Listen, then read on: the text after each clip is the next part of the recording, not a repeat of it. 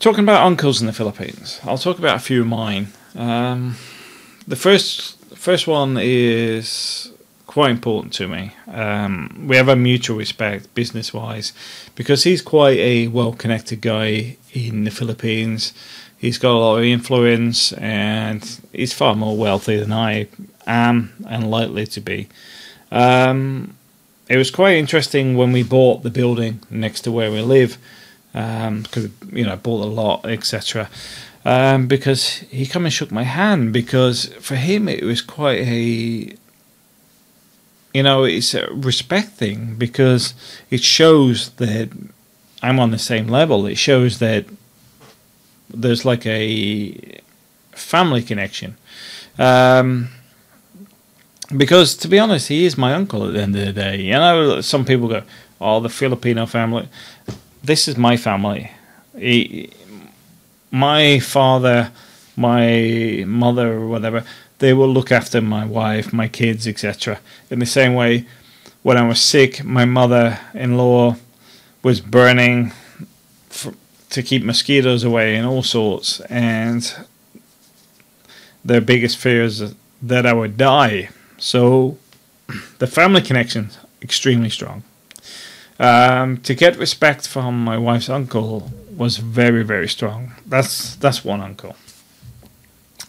Another uncle come to our wedding. He's a judge. Now the interesting thing with judges, at that time they're not allowed to go between different areas because it's an anti-corruption thing. Because obviously if you bribe this judge here and your hitman has a case down south and you move your judge down there for that case, you can manipulate the entire court system. So they stopped all that. So coming to my wedding, he come in late because he shouldn't really be traveling in the city at that time. It's not supposed to be, but he did out of respect for our wedding. Another judge is another uncle is a police general, which I'll be bringing up very soon because he's currently running for a councillor seat in Mindanao. Don't get in politics. This is the golden rule of the Philippines, to not get involved with politics. I would say that for you, but for me, family's family. So hey ho. But the family bond is quite strong. We're all interconnected. It's bizarre. It's a bit, I don't know, because the thing is, I sit quite strange to many other expats because the family already accepts me as a relative. My mother-in-law sees me as her son. My father-in-law sees me as a son. My wife's uncles see me as a family member, a nephew, etc. It's very, very well connected. I don't know if that's my age, because I'm quite young compared to a lot of other expats, or it's the fact that I'm quite well connected. I look after everybody.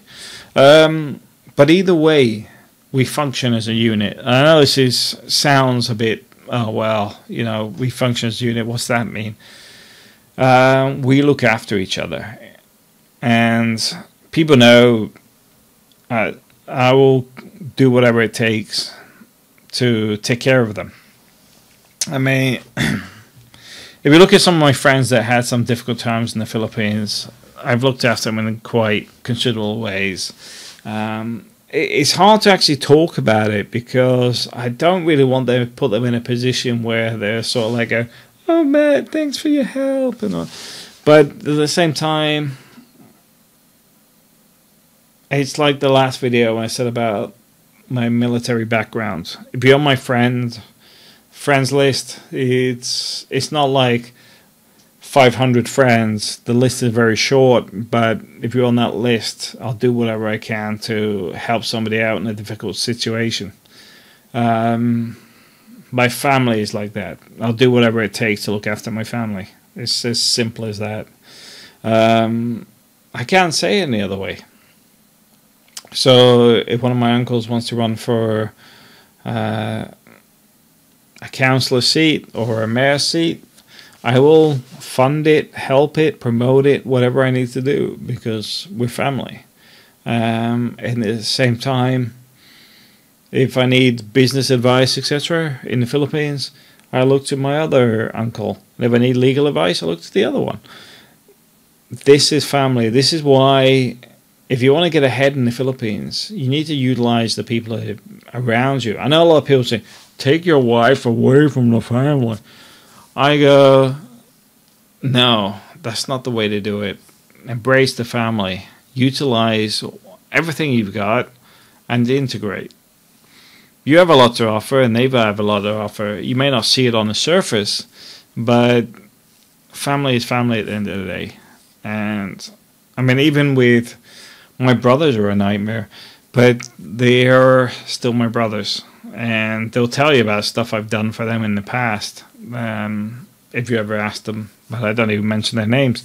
But I've done some crazy stuff for them in the past. But family is family, whatever way you look at it.